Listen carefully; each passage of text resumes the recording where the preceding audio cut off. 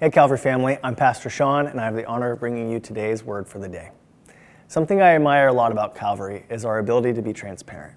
It's one of our strongest attributes and it allows us to reach our community with truth and sincerity like no one else. But no matter what, there always seems to be the temptation of putting on a mask. And here's what I mean. It's not easy to live transparent all the time, especially when we feel shame or guilt around the truth, like if we're stuck in sin. Our proverb today is a reminder. It's a reminder for all of us that transparency and our truth leads to the amazing life change Jesus has for us. And we need to take our shame and our guilt, which are valid emotions, just emotions used poorly, and we need to take them and give them to God. Because the outcome is too important not to. So our proverb, chapter 28, verse 13 says this: "Whoever conceals their sins does not prosper, but the one who confesses and renounces them finds mercy." Confess and renounce. Like we said earlier, it's very tempting not to be transparent. But I hope we can agree that transparency and confession are two things that lead to life change. Even if we don't see that positive change in the moment, it's there. And if God tells us to do something, we can trust that He'll be in the process from the start to finish. He's not going to make you rip open your soul and expect you to deal with it all on your own. So if you struggle with concealing your sin and you somehow convinced yourself falsely that you don't need to be honest anymore, maybe because you don't want to hurt someone with your sin or some other false thinking, I think you should reconsider. Sin is not something that we should justify having in our life like a friend. No, sin is something we should define as the enemy. And would you invite someone who wanted to murder your family to a Thanksgiving dinner? Hopefully not. But we have wrongly assumed that sin is something we can conceal in our lives and it'll all just be okay. The truth is, that's not how this works. 1 Corinthians 10:13 says this: "No temptation has overtaken you except what is common to mankind, and God is faithful.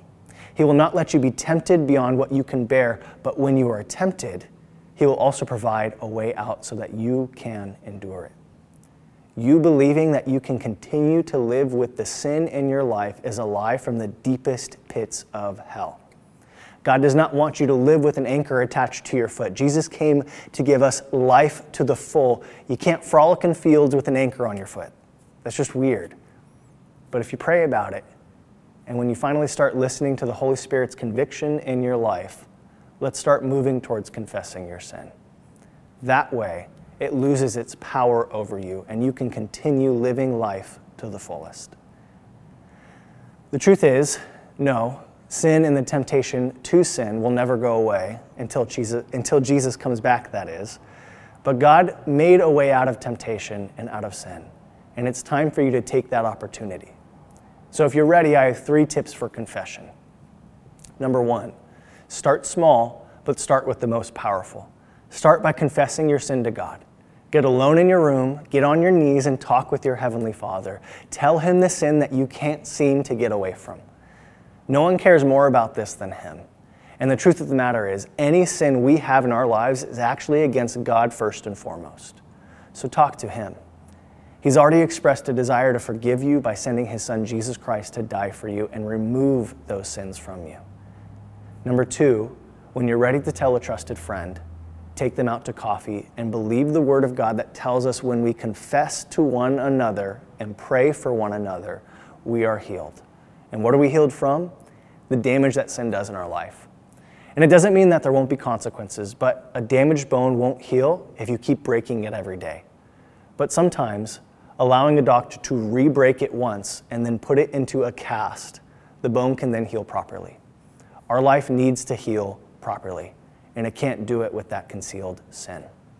The third and final thing is this: if you feel you've sinned against somebody in lust or anger, envy, malice, or whatever, with the Lord's leading and in the Lord's timing, confess that sin to that person. That may be the hardest thing you ever do, but if you want to feel what it's like to live wildly free, confess. I love the quote that says the freest man in the room is the one with nothing to hide, and that's true. As I close, I just want you to know that I speak from experience. I myself concealed sin for a long time and it blew up on me.